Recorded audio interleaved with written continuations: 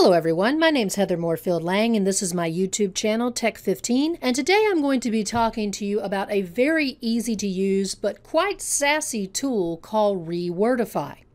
Now if you're not familiar with this site, this is a site that allows you to take harder to read or difficult language sites that are online, take any passage from those sites. At this point in time, it is in English, and take those sites, passages from those sites, it does not matter the amount, put them into Rewordify, and anything that has harder to read language, it actually takes the language and not improves it per se, but makes a little bit difficult English reading easier to read for faster comprehension. This site also aids in teaching words for better vocabulary. It saves time, and it also improves, as they request or as they tout, improves learning outcomes. Now, you can use this site completely on its own, one time. You can just plug your information in, or you can log in and you can save the text that you have been using so far. You can actually build vocabulary banks, and you can do all different types of stuff. So let me show you how this works. There's no software to install. It's completely free. It's up to you how far you would like to use this, but the whole point of this is it's very plug and play. You grab the text that you would like to simplify. It makes reading easier. You may love this site. You may be like, nope, my students need to figure out these words on their own, but it already does that. It helps them to build up their vocabulary, because when you're reading text from scholarly articles, medical journals, when you're reading books from nonfiction areas, when you're reading material from a more historic background, some of those things are very difficult for our students to read. If I'm reading outside of my field, I'm not sure what all of the words mean, and I'm a full-grown adult. And so it's very easy for us to not know what every word is, and this helps break down what might be called difficult words. So what I've done is I've gone over to PubMed, which is a tool for us to be able to look for over 26 million citations in the field of the world of medical books, citations, journals, and they have quite a few books and materials available to us openly. And then what I have done is I've gone in here and I have looked for an article on teen smoking. I figured that was pretty easy. And I have highlighted the introduction. This is just the introduction to an article about teen smoking. And this is Family Talks About Smoking, New Directions for Assessing Parent-Teen Communications About Smoking. By the way, it has 7 authors. Just the introduction.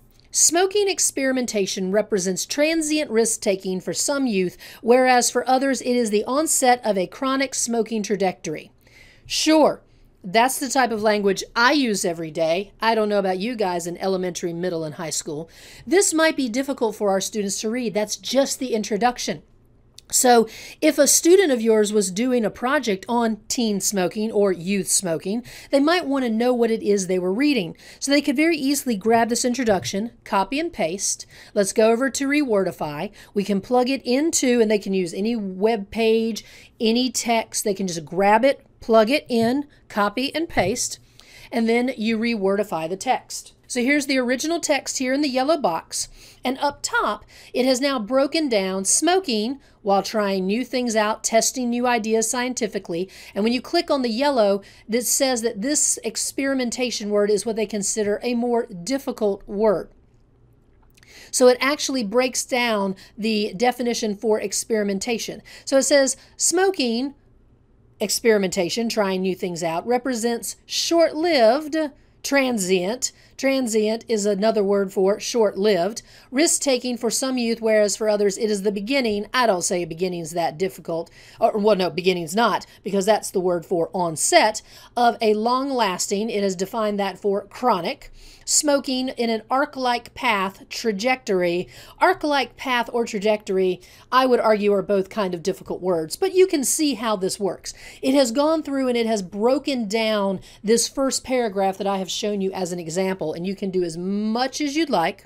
It actually will do a point system. It'll tell you how many hard words, how many would you like to learn. It will handpick words for you. It'll do all sorts of things. Now, you have the option to log in. You can create an account. You can also do multiple things. You can learn new words. You can actually set this up so that you can reword it completely. You can actually have the style in line so where it will show you the hard word, quote unquote, with the easier word beside of it, which could be a little off-putting to folks. That might be a little too much for the eye. It depends on what type of reader you are. You can also do it in 2 columns, so you can set this up any way that you wish. It is completely up to you. You can do it side by side, so some folks like that. You can teach more and type less. You can actually do word banks and vocabulary lists. You can do all sorts of things. So I highly recommend checking out Rewordify because it does a lot of really neat stuff. Completely ad-free. Completely free, period. A really neat tool, incredibly simple to use, and something that I just really like for what it does. Again, you may not like this. You may not like any of the 60 tools that I have introduced over the past 2 years here in Tech 15, but it's an option. It's an idea. And for our students and how they learn, this might be a really useful tool in aiding them as they're reading, doing research. I could find this very useful for anything outside of my field. Sometimes I'm just like, guys, if you're in medicine or some of the social sciences areas or policy, there's just some things. I have to do stuff with law sometimes in librarianship. I don't know. Those aren't my fields. And so there are things I don't know. And I have no problem admitting that. And so this could be a very useful tool for many of us, youth or adult. So I hope this is something that you might find useful. As always, thank you so much for watching. Take care. I will have more videos for you soon. Have a great day.